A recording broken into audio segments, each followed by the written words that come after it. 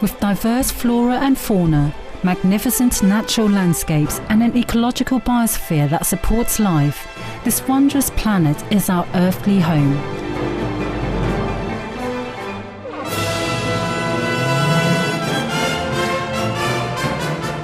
From our animal co-inhabitants to the lush rainforests and life-giving soil, we cherish all these as gifts from the Creator. It is a common theme in the world's major faiths that during our temporary stay here, we should be good stewards of Mother Earth. Throughout the years, Supreme Master Ching Hai has shared the message of leading a balanced life while following a spiritual path.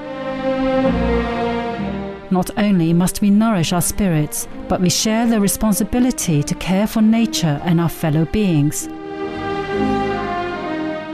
In light of recent scientific evidences which pinpoints the raising of livestock as the #1 contributor to climate change, Supreme Master Ching Hai affirms the important message she has noted for over the past 2 decades.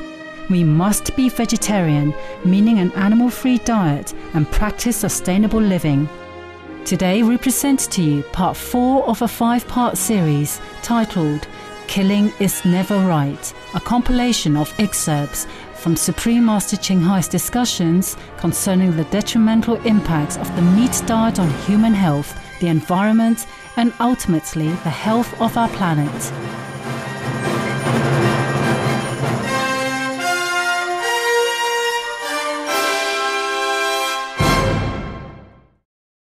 The more we kill animals, even for experiment in the laboratory, the more sickness we have. Look, we just kill one sickness and another comes, worse than before. The law of karma, the great law of the universe, never fails. That is the problem with humans, because they don't understand this. They think what they can do today, they do it. They can harm somebody, and then they gain something, some money or some promotion, some glorification, whatever. But that's not right. It's never right. So if you are in heaven, it's difficult to practice. But if you're in hell, also difficult. Because if once we create hell, like war, then it continues forever like that. Somebody dies, somebody injured, and then later they come back. They cannot come back in this lifetime because they are weakened, or they've been destroyed or killed. They come back next lifetime. Life continues forever. It's not like you kill one person today and he finished with you. No, no, no. The great law of the universe doesn't allow anyone to overpower anyone unjustly. Even if you have the right to defend, it's also not good for us, because that means we don't trust in God's power to regulate things for us. We don't trust in the great law to justify people's or others' actions. And we take matter into our hands. Then heaven will ignore us. Okay? You want to kill him back? Right. Then you both have to take care of each other.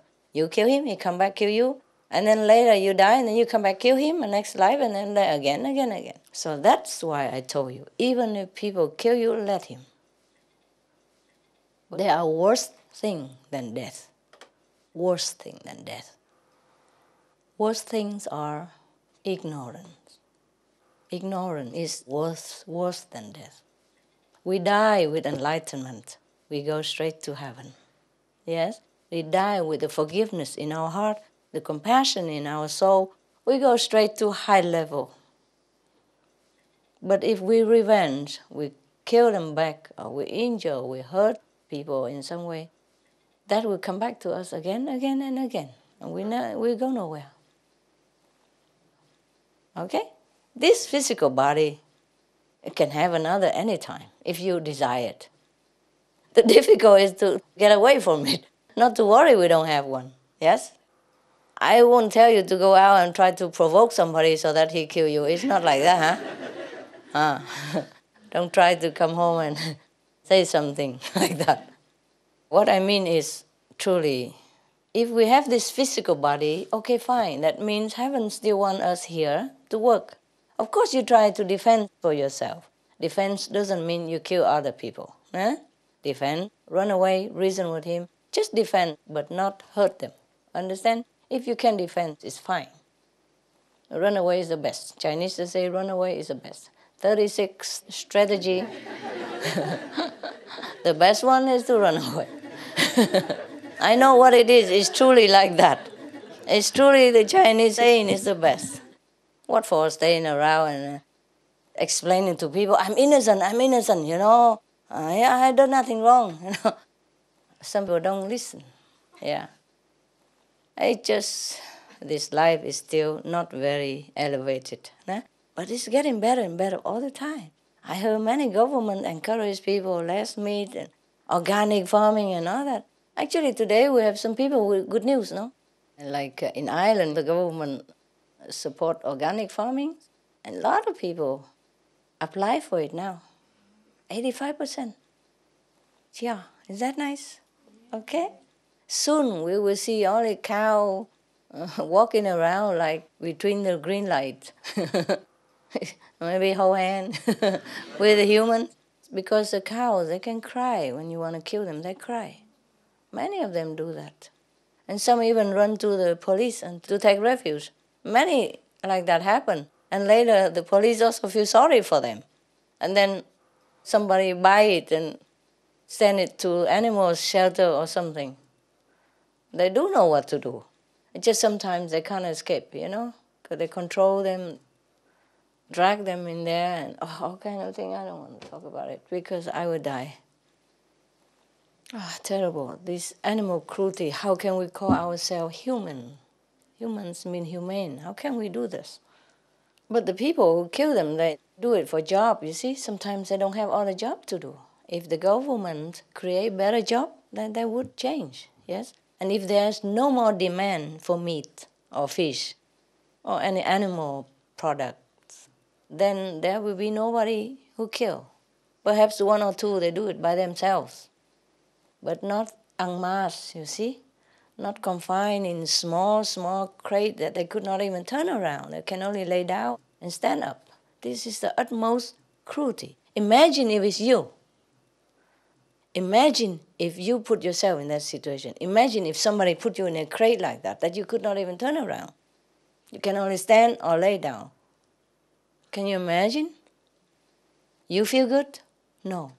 That's why I said, if everyone in this world consider the other end, consider other people's position, then we will have no war, no cruelty, no animals killing, no hunger even.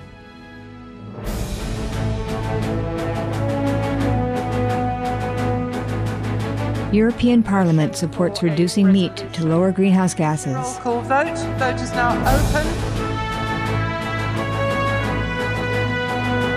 Reduce your meat consumption or stop eating meat totally. During discussions on greenhouse gas reduction goals, the Climate Committee of the European Parliament officially recognized livestock's contribution to global warming and recommended a reduction of subsidies to the livestock industry to curb methane. The European Parliament has adopted its own position on climate change as an institution.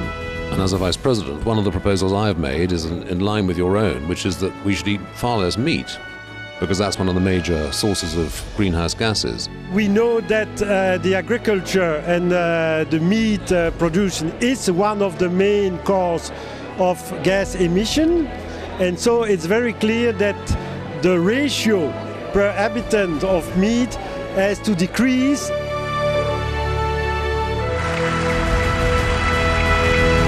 My name is Jens Holm. I'm a member of the European Parliament. Please, be veg, go green, save the planet.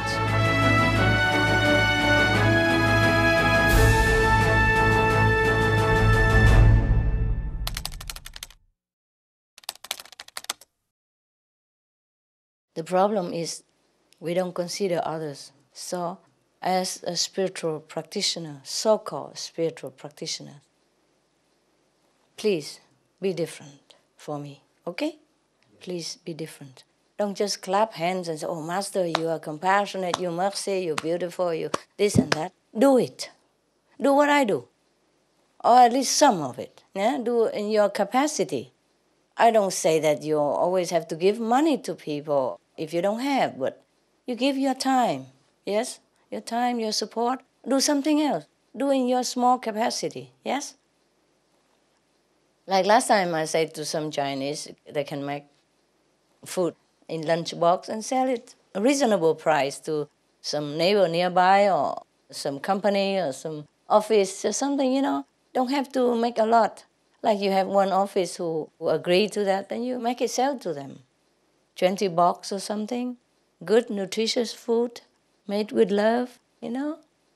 And first, you earn some extra money. Second, you earn more merit because this kind of job, who is providing compassionate nutrition to others, is a very meritorious kind of job. Yes. One of. Anytime you do something good to others, offer some necessity to others, even if you earn some profit out of it, you still gain merit from heaven. It's not just like you have to give it for charity, then you gain merit. It's not only. Charity alone, then maybe you gain a little more merit. But if even just you do a good job, like opening a loving hut restaurant, offering this compassionate lifestyle to people, so people have a chance to turn around and save their own lives, save the planet, save the animals, then you also have merit, even if you earn money with it, because that belongs to the meritorious category of jobs. There are 2-3 kind of jobs, yeah? The kind of job that earn you merit, earn points in heaven.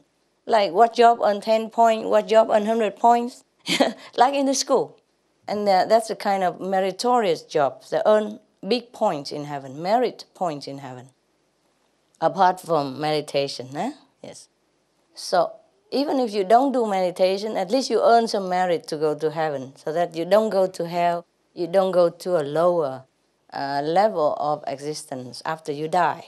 But apart from meditation, if you earn more good points in heaven, then of course you go higher to heaven. And then when you die, you don't just sit there miserable, see people flying past by you to go up, and then you sit there and you don't know what to do anymore. It's too late. See, in heaven, when you go in that lower heaven, you're still happy, fine, but it's difficult to practice then. Here is easier because there are suffering, there are troubles, there are things to do, problem to fix, to repair. And then you can earn merit. You see, in heaven, nobody needs your vegetarian food, do they? No, huh? That is for an example, huh? In heaven, you don't have a chance to go and give SOS flyers, do they? Do they need you? No, you don't have a chance to do that. So here, do as much as you can, yeah? SOS flyers, alternative living flyer, open vegan restaurant, or cook vegan lunchbox. If you don't have money to open restaurant, everybody can cook this on your spare time, weekend, evening. It was a pleasure to have you with us today for Between Master and Disciples here on Supreme Master Television. Tune in next Friday for part 5 of Supreme Master Ching Hai's discussion titled Killing is Never Right. And now, Animal World, Our Co-Inhabitants is up next, right after Noteworthy News. Wishing you much love and peace under heaven's grace.